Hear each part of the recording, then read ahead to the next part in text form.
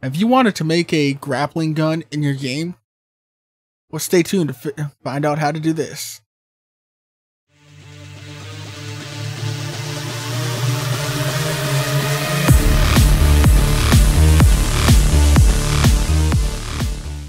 Alright, so to start us off, I've just got myself a little basic level here. We got a little platform that we can stand on and move around. We got a little platform up here, and then we've got a hooking point.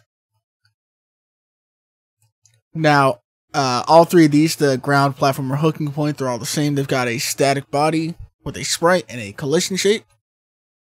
And my hook point, I've stuck into a group that's just called hooking point, or hook underscore point, rather. And my player has just a basic movement script on it with a grapple button to instance in my scene.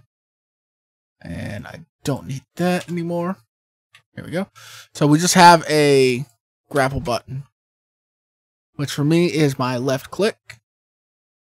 So now we head on over to the actual hook. With this, we're going to need a speed and a velocity. And obviously, your numbers are going to vary based off of your own projects. But once we spawn in, so inside of our ready function, I've set my Z index to be in the very back so that it never overlaps anything. So it's never out in the forefront, like on top of platforms and that. If you wanted to do that, perfectly fine. You can do that as well. It's just personal preference.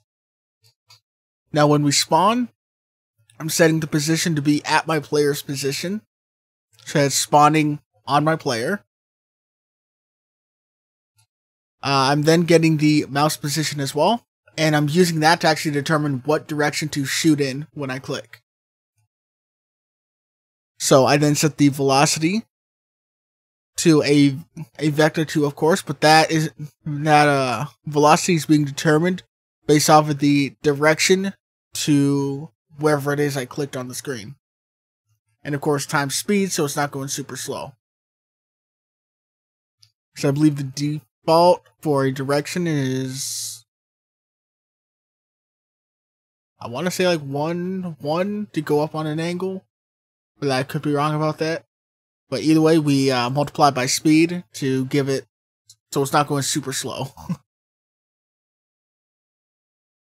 Now inside of our process function here, we're checking the distance, see if it's greater than 1,000. And again, this number here you can tweak to your own decision, your own choices, what you feel you want to use.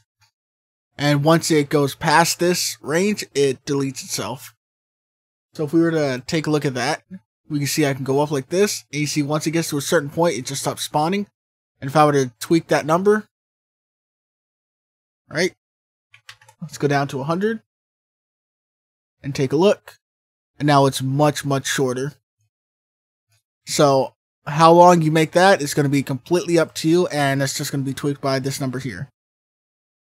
So let's go 750. I'll take a look. Is that long enough? That should be. Oh yeah, it's still plenty long enough for me to hit my point. Alright, now for our actual check in the hooking point. We take a look here. And we have an area 2D. Because our hook here is made of a kinematic body, a sprite, area 2D, and a collision shape. I've also got a timer. So, when a body enters our area, we check if the body name is player, or if the body's name is hook. So that way it doesn't do anything to it, stick to itself or anything. Or stick to the player, we just return. You could also just do a pass in here, that's also would do the same. Else if the body is in the group of our hook point. So this is what determines what we can and can't hook onto. We set the velocity to 0, so we don't let our hook shoot past it. Once it hits it, it stops, as if it were to stick to that object. And then here we get the player, and we set its velocity, and we set that to based off of the direction again here to where it is that we clicked, right? The direction to from our player. Instead of our mouse and thumb, we're going the direction from our player to the thing that we stuck to. And then, of course, we multiply it by whatever number you want here to help speed it up.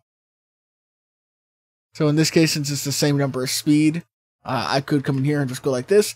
And then that way my player will travel the same multiplier as my chain is shooting. And the timer here is just so that once you do stick to something, since it's not going to be out of range,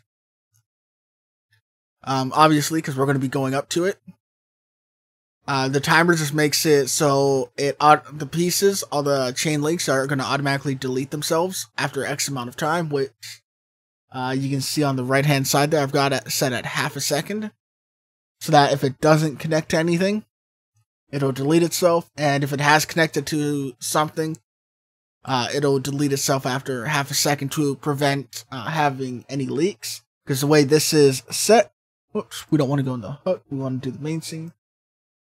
As you see, once we go up to it, if I were to let go of my mouse, we're going to fall back down because we're not connected. But if I keep holding on to this, you can see we have some change here, a little bit poking out the other side. That's fine.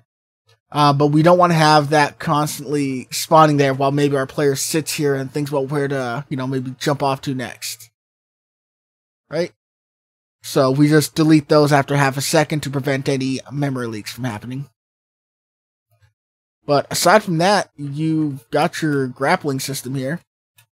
It just pretty much comes down to where you want to go from here. How you want to set it up. Do you want to have a timer set up for it? Do you want to add some more code so that once you connect to it, the player maybe just moves more towards it without you having to hold on to your mouse button, or whatever kind of conditions or modifications you want to make to it. But this is the basic concept of what a hook shot would be. And as you remember, that's in the hook point, so I will not be able to connect to this platform here. So we can come in here. We could also, whoops, that's all caps. So if you want, you can come in here, do it else, keep free. And now it's not going to go past the platform. It'll hit the platform and delete itself. So if you wanted that as well, there you go. Now it doesn't look like it goes through it or behind it. It hits it, nothing happens, but we can go to our point. But there you go. There's the basic concepts of creating a hook shot or grappling hook that you can use to maneuver around your level.